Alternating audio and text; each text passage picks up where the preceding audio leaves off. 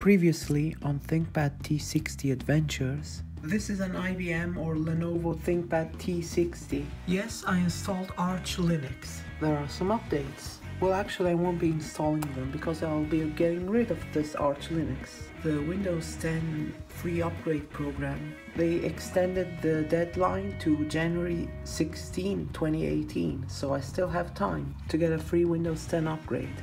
The only product key I still have is one for Windows 8 Pro. The problem is, I hate Windows 8 and I would never voluntarily install it unless it is just temporarily so I can upgrade to Windows 10. I still can't believe I'm actually doing this out of my own free will. It doesn't even let me skip this, so I guess I have to enter the product key now. Thankfully I have it. And here is the one partition where Arch Linux is. Of course, we have to format it as NTFS, but I'm just gonna delete it.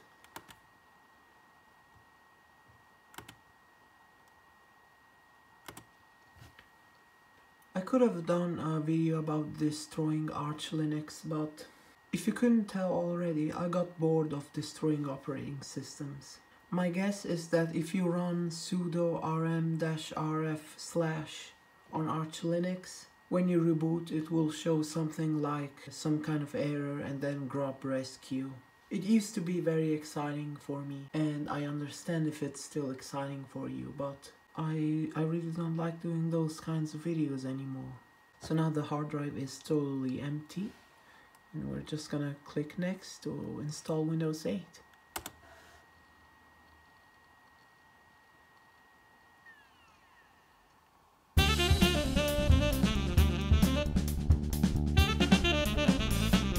Microsoft expects everyone to have a widescreen monitor. So on a widescreen monitor the picture would get stretched and the Windows logo would look normal. But on this screen, which actually is 1024 by 768, the Windows logo looks squished. But that's actually how Microsoft designed it. And if you think my hate for Windows 8 is not justified because you can just install Classic Shell, well done, you're just polishing a turd.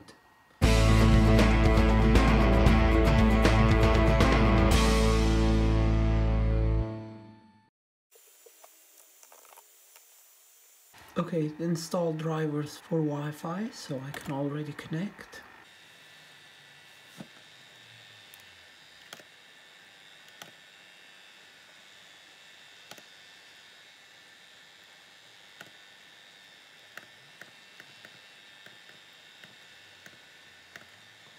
This computer's fan is a bit unsettling, if you can hear it.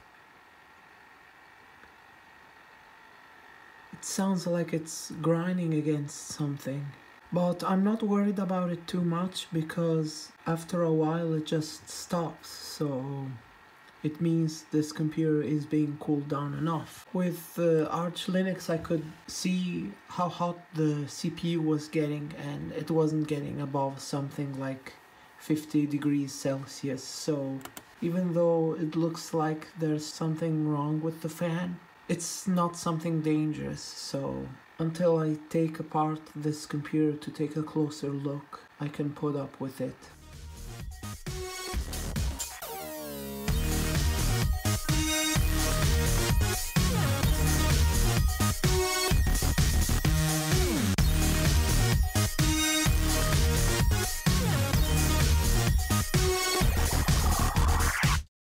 And well, there it is, the horror. So now we press start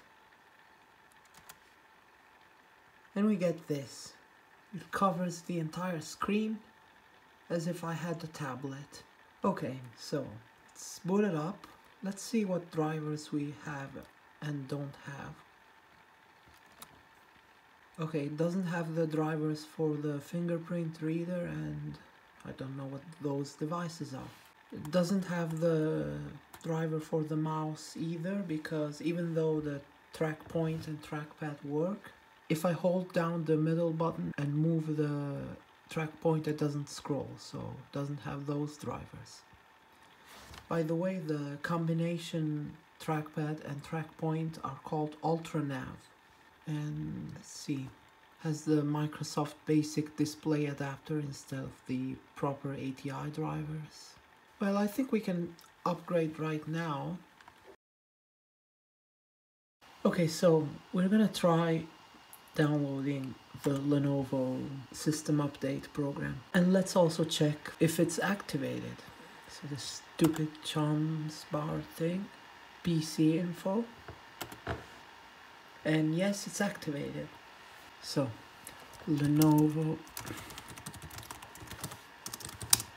system update, Bing is fine for this, and it requires the .NET framework, but I think Windows 8 and newer can install it automatically for you, so that's one convenience. Oh, and the time is wrong too. I thought I had set the right time zone, 9:58 AM. It's 6:58 PM actually, yep, wrong time zone. I don't remember seeing the prompt for it. If there was one, I must have skipped it by accident. Okay, now it's correct, but I'm gonna sync it with the server anyway. Okay, so Lenovo system update for Windows 7 and newer. Well, so far it actually ran pretty well here.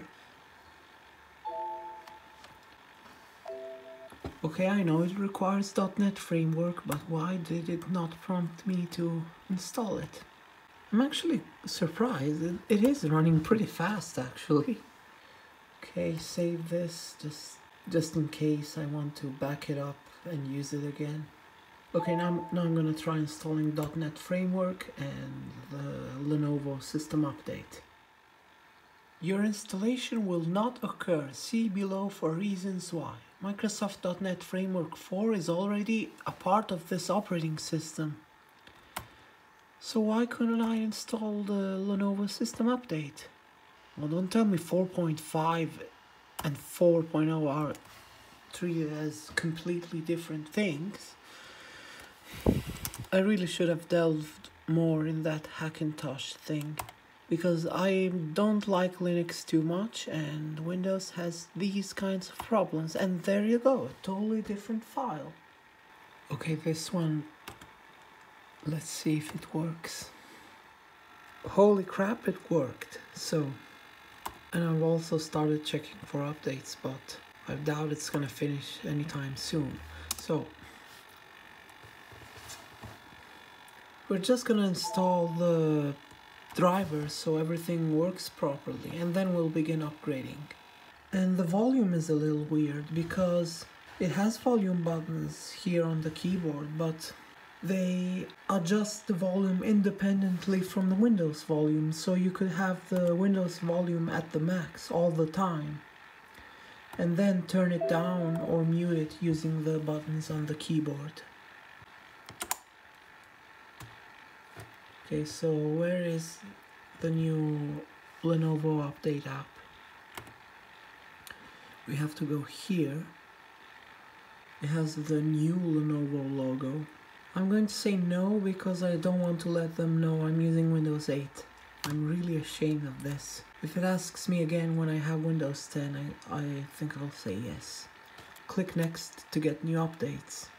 And by the way, I think Windows 8 is the last version that is supported on this ThinkPad T60. So even if I did a clean installation of Windows 10, which I will definitely do when I install solid state drive, and it will activate because of the digital entitlement license that I'm trying to get now, the Windows 8 or 8.1, they're the same thing, drivers should work just fine on Windows 10, and there are no Windows 10 specific drivers. It only has the update for the UltraNav. Let's install that because I need that to scroll. See, the fan just stopped spinning even though it was making this slightly weird sound, so it is working and it is cooling down the system.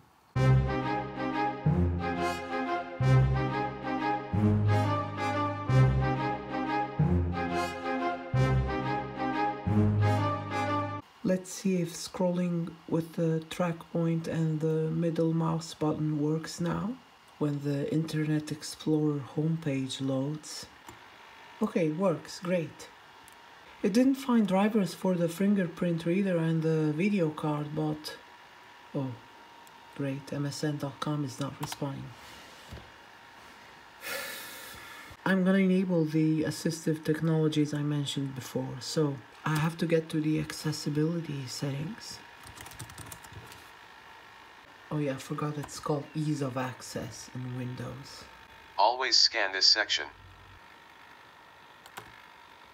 Okay, Sound Sentry, Flash Desktop, and the other one, Toggle Keys. There it is. Always scan this section. Okay, so now if I turn on Caps Lock, it makes this sound and makes the desktop blink once. Same for turning it off.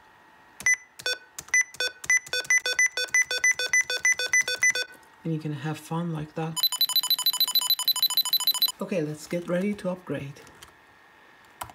Customers who use assistive technologies can upgrade to Windows 10 at no cost. Please take advantage of this offer before it expires on January 16, 2018. Yes, I use assistive technology and I'm ready for my upgrade to Windows 10. Do it. Now, do you want to run or save that? Well, let's save it even though I will only need it once. What assistive technologies are eligible? Anything. So let's do it. Accept. Now tell me it's... oh, thankfully it's compatible. Starting download in 3, 2, 1. And now we have to wait.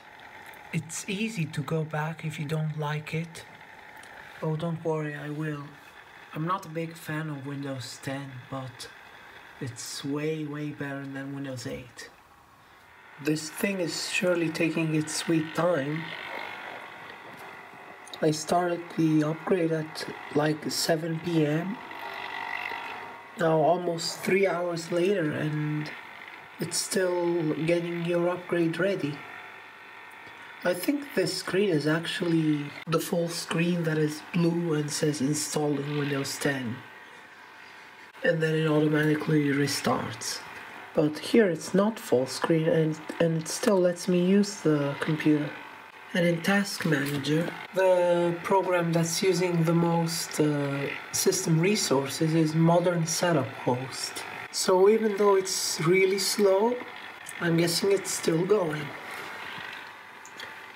And finally, after more than 3 hours of preparing, it says that the upgrade is ready and it's gonna restart automatically in half an hour.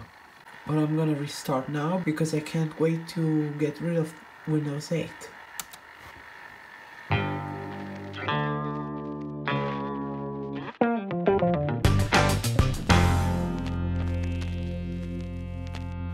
Look how squished that text is, my god. And not all widescreen monitors stretch non-widescreen images anyway. For example, I have an HP X22 LED 1080p monitor and it has a setting to stretch non-widescreen resolutions or not, and I set it not to stretch them, so text would look squished like this on that kind of monitors too. Or you could say that this is a condensed font. It seems to be going pretty fast actually, but it might slow down later.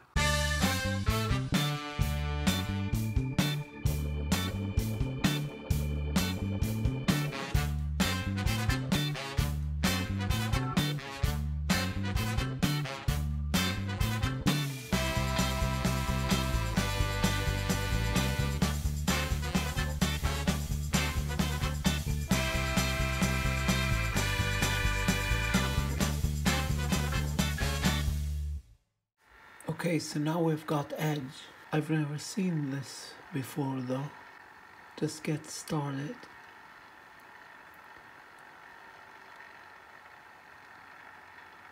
Okay, this works. Thank you for updating to the latest version of Windows 10. Okay, now it's gonna look for the display driver because it still had the Microsoft Basic video driver. Let's see if it's still activated. And there you go, it's still activated. Let's change the color from that horrible yellow from Windows 8.